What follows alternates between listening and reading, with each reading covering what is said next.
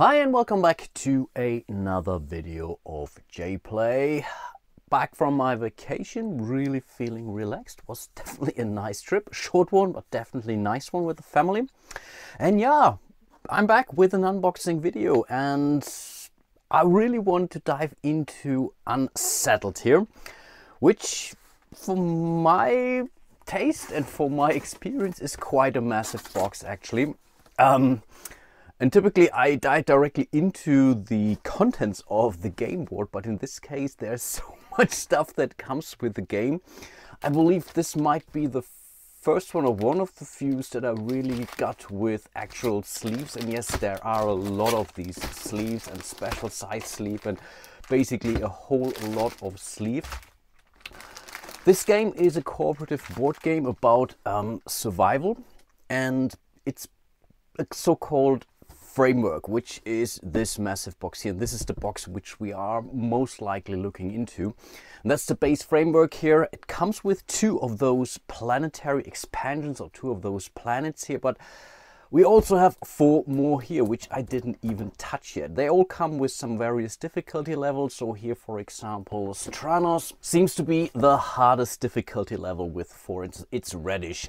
Here, I don't know, what is this one here? Oh, Ceron, also a red one. So a lot of different planets to explore later on. We have Yendrel here, we have Kalifos?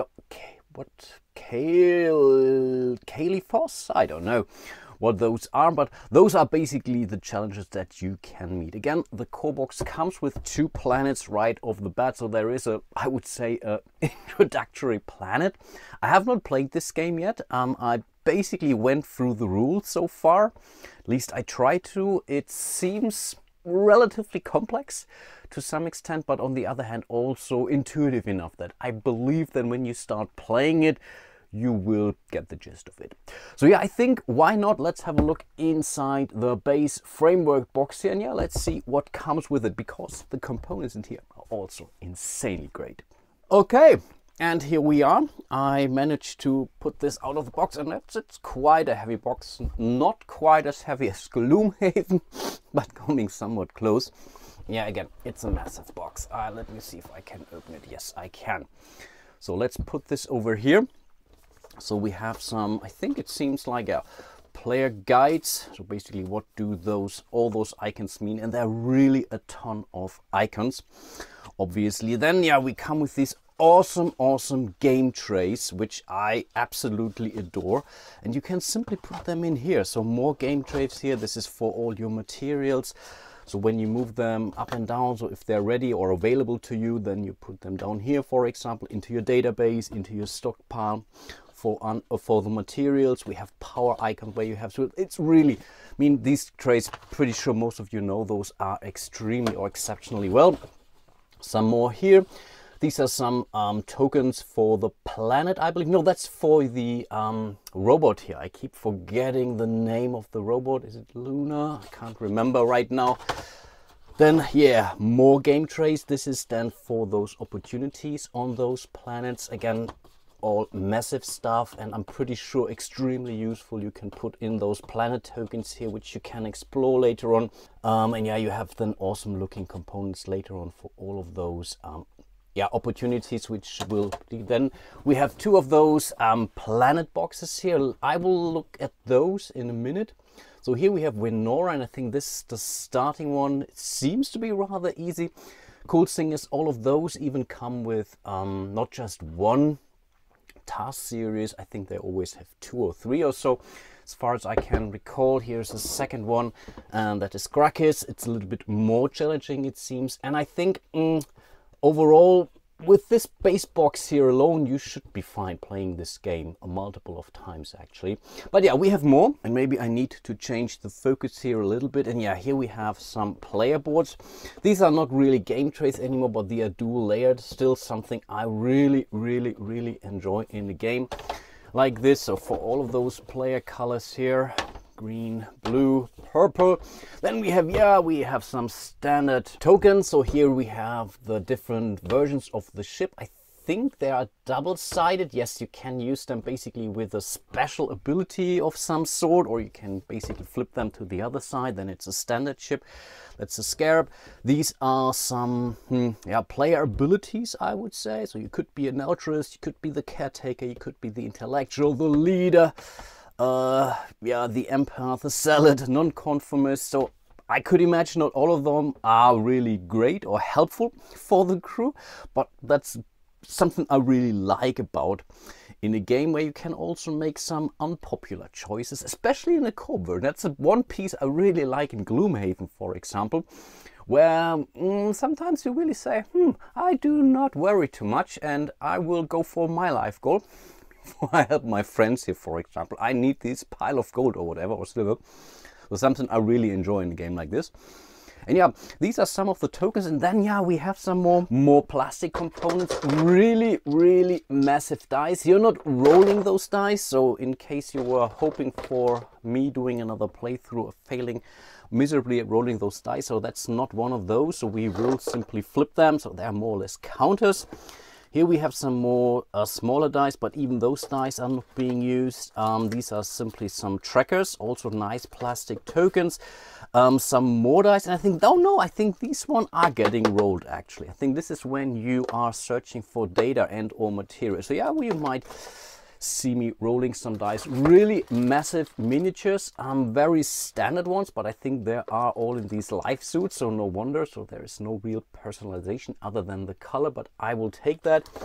Some plastic tokens for data and material, and I don't know what those white ones are right now. And here we have those, these are massive opportunity tokens, so really some acrylic tokens which you put then later on those planet tiles, which then shows you if there is an opportunity for you to pursue.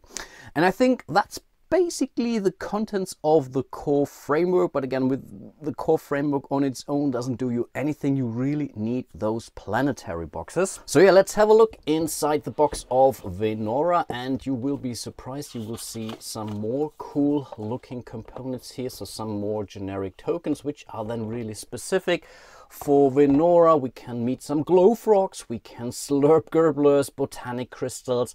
So we can basically find all those things on a planet. Then we will have some more game trays. I mean, how awesome is this? This pile of I don't know, huge cards, and this is where those huge sleeves are coming in, by the way, is basically your exploration. So it's some sort of a dungeon explorer to some extent. You're really actively exploring the planets you're on. And by doing so, you have to then basically get through some of those tasks here. Again, in this core game or in this first planet, I think there are 3 task series which you can do, and each of those consists of 2 or 3, 4 tasks. I really can't remember right now. I read the rules a week ago before I went for vacation, but that's how it goes. You have to go through a series of tasks, and ultimately you have to go through these. You have to explore stuff. I think you have to find some of those things, do stuff with it, and then make it back to the Scarab, your ship, before you're basically all of you are exhausted. And then you will automatically lose the game if no one makes it there. One player can get exhausted, all the other players can then carry the player back to the Scarab. This still counts as a win as far as I understood. But how everything fits together and what is basically on some of those cards, I really have no clue. Of course, there are some examples in the rulebooks, and why not? Let's open one of those boxes here, and I think I may stop here for a second because I don't want to end up in a mess here. And yeah, these are those environment cards for Venora. So this is the stuff that you will explore. I'm really not sure if this is now spoilery or something, though this game is really designed to be played over and over again. Though there is not really this overarching campaign-based story. It's really more like a sandbox game, which is something I prefer. If you follow my channel for some time, actually, so I like sandboxy kind of games. But a lot of these, especially for Venora, are pictured in the rulebook, so I think some of those might be familiar if you already have whatever seen or looked into the rules. Then yeah, we have some engagement cards here, some hallucinations and stuff that can happen, and this seems to be pretty unique stuff. Something I also like, it reminds me a little bit of Eldritch Horror with all those conditions. It's the same condition but has different